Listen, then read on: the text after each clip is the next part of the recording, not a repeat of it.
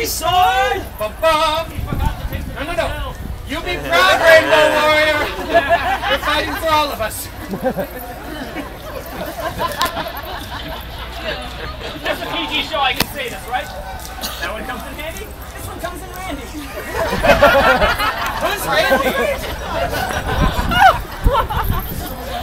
Well now, our villain said, this town ain't big enough for the both of us. This town ain't big enough for the both of us.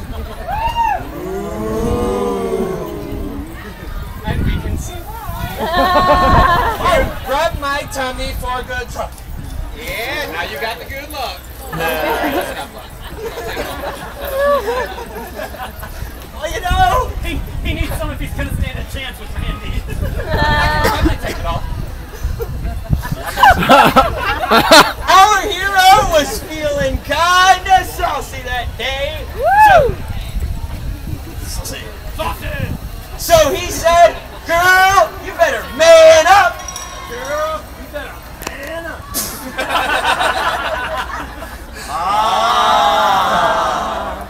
How did he make that sound somewhat macho? Oh yeah? Well, our villain said, Yo, mama.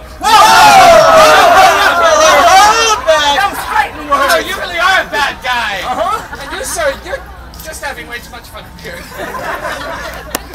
Well, you know, this intimidated our hero so much. Look scared. Buddy, I said it's scared, not constipated. That the bad guy was able to sneak up on him. Come on, sneaksy. Not sneaky enough, no? And then he hit our hero right in the noggin.